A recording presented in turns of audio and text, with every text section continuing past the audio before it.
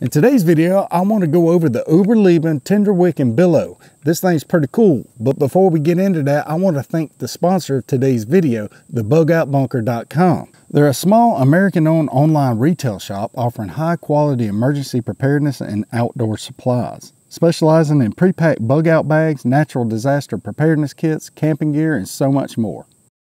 Follow the link in the description below and use the code that I've also placed in the description to get a one-time discount of 15% off pre-packed bug-out bags and natural disaster preparedness kit. Hurry, this offer only lasts for a couple of more weeks. Remember, that's the bugoutbunker.com, survival at its fittest. Now, using this tinder wick is pretty easy. All it is hemp rope that is infused with paraffin wax and probably some other chemicals, but essentially what you're going to do is you're going to put this thing through this metal tube right here, and this is going to allow you to snuff it out. I've done a video on how to make one of these with PVC pipe and regular manila rope, but today we're going to use the commercial product. I've used it a few times, but I'm going to demonstrate how to do this and what is it good for in the future. Just remember, this tube right here is not a ferro rod. It is made of metal. So, but anyway, it's hexagonal, and you can slide your rope right up through the middle of it right here. Essentially, this is a bushcraft match. So you're going to slide your rope up through here like this. You're going to light it, and then you can hold it and start your fire, and it will stay lit for a long time.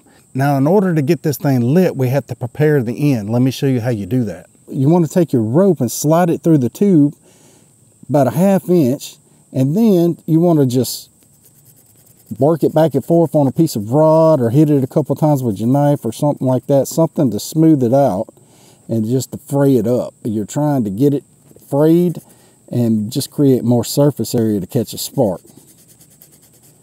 We got it all frayed up, and now we're going to throw a spark on it like this dude. All right, we're going to use our ferro rod, and shouldn't have a problem lighting this thing. There we go. One quick strike and it's all it said. Now, this thing is essentially a match. Now you can use this to light your tinder or whatever it is that you want to catch on fire to start your fire. Essentially, all you got to do now to snuff this thing out is just slide that rope back in here like that. Now, it comes in this handy little tin, and you could roll it up, stick it up in there, and just slide the lid on just like that.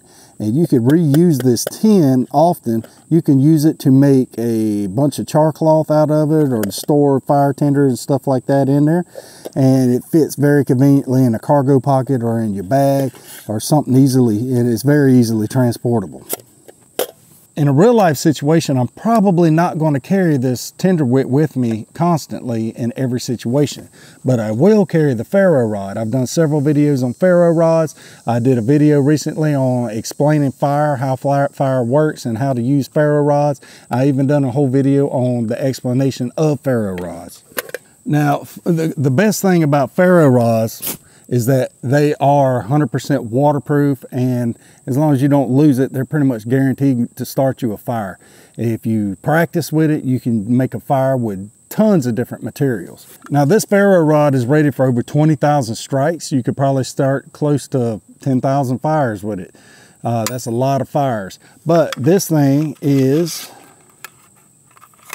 This is a finite thing. This thing is only going to be used so many times before it's useless. Like I said, the tinder wick and bellow is pretty cool, but that's, to me, all what it really is just pretty cool. It's a little handy little gadget.